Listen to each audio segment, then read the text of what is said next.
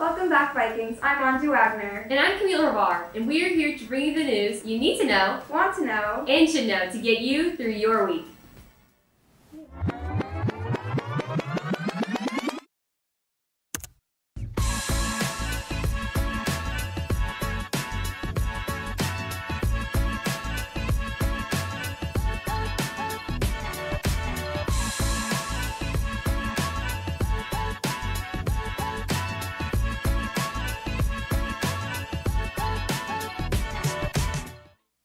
Attention all PHS students, we're hosting an all-nighter lock-in from 8 p.m. to 8 a.m. on May 20th to the 21st.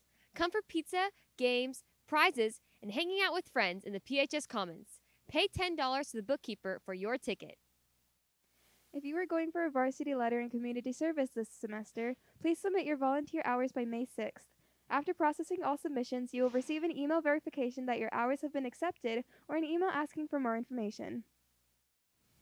Before spring break, HOSA held their annual Spring Health Fair. Allie Larkin, Molly Sills, and Iris Diaz tell us more. In case you missed it, I went to the HOSA Spring Health Fair to learn more about what HOSA is all about. That it's basically just a club for people that are interested in becoming someone in the medical field or doing some sort of medical profession, or are mainly just interested in it. To me, HOSA is like a club where I can learn a lot more about, like I said earlier, the health profession, and it's helping me solidify my desire to be a nurse practitioner, and it's also helping me be able to help my community. Like, being able to serve and work in the blood drive was amazing because I got to learn about like what it's like to draw blood and see what happens to people when they go through that, and so I just thought it was super fascinating, and I love this club. I love learning and getting to do so many different things here. It's a big part of my life, definitely. Do you think students should be required to go through this fair and learn about HOSA?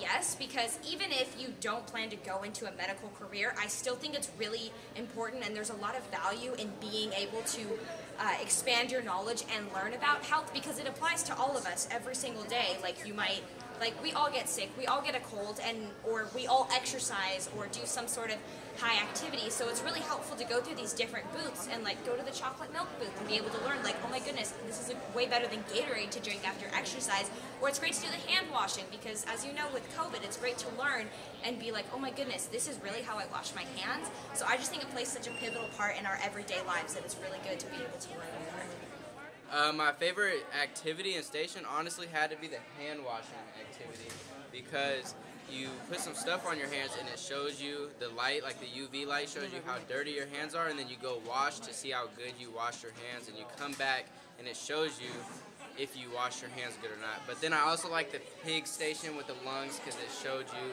how bad your lungs look if you're vaping and smoking, which is, you know, very common nowadays. So there's a lot of information that I didn't know that I learned today.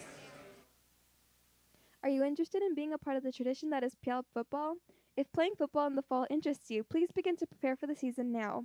Puyallup football is hosting after-school workouts at the PHS gym on Mondays, Tuesdays, and Thursdays. We're also hosting open fields to catch, throw, work, and bond on Mondays and Fridays at 5:30 at Spark Stadium.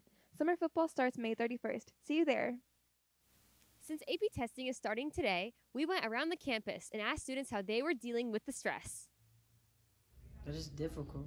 You got lots of homework and a lot of hard work and dedication. There's a lot of homework, and the AP tests, just thinking about them is really stressful. Definitely the amount of notes you take. The most stressful thing is that the class itself works at such a fast pace, so it's hard to grasp all of the information and be able to properly understand it. I think it's really managing the workload, especially since most kids in AP classes take more than one AP class at once.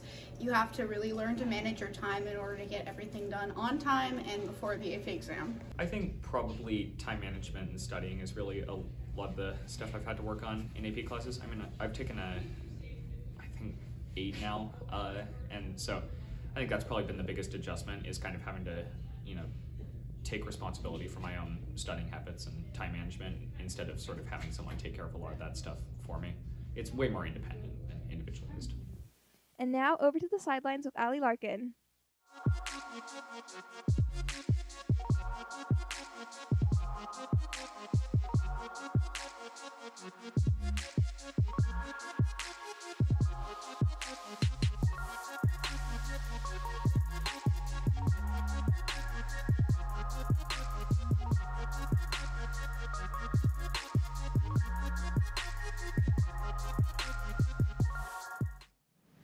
Vikes and welcome back to the sidelines. Great job to all of our track athletes that competed in the Invitational this weekend. Girls water polo defeated Enumclaw 13-4 and South Kitsap 14-7. Boys soccer beat Graham Capallison 7-0 and tied Bellarmine 1-1. Girls tennis won their match against Emerald Ridge 6-0 and South Kitsap 4-1. Boys baseball beat South Kitsap 2-1. Girls softball defeated Sumner 13-0. Thanks for joining me on the sidelines, and good luck to all of our Viking athletes. Thank you for watching this week's episode of VNN. Stay purple, Vikes. Stay purple, Vikes. Stay purple, Vikes. Stay purple, Vikes.